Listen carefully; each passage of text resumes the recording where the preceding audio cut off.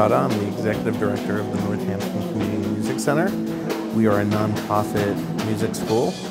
We serve about 800 students from around Western Massachusetts. We teach private lessons in all of the instruments of the orchestra, plus voice, piano, composition. We have group programs in the study of rock music, jazz music, classical, chamber music.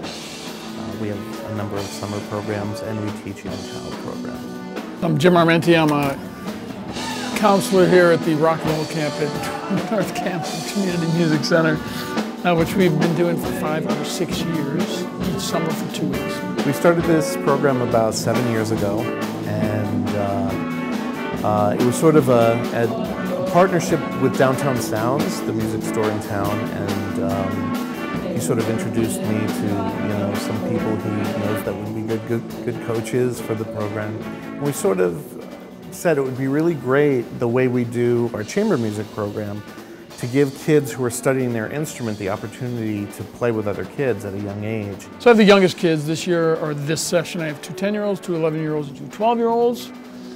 So they're the least experienced. They're the least experienced people with generally the least amount of ability, but this particular group is extremely musical. A lot of kids who are studying guitar, drums, something like that, they never get to really play with other kids with any instruction involved. They get together, they form their garage bands, they do their thing. When kids start bands themselves, they end up getting driven by their parents somewhere with their gear and dumped off, and they play for about 5 minutes, and then they realize they don't know anything, and then they play video games for a couple hours. That's how bands go for years, so, and it's true of adults too. It's very difficult to find an ensemble that functions, that learns how to function. The best part about playing music is to play in a group or something like that. The most difficult part is to get into a group that's manageable. But to have a professional rock musician coaching them along would just add to the musicality. So we said, what if we do sort of an intensive week and put these kids in with professional musicians from around the area and pick some classic songs for them to work on, and then give them a chance to bring songs that they want to work on. And it's just incredible what they accomplish in just 5 days. I'm Ethan Hachabot. I play guitar, sing, and bass in the camp.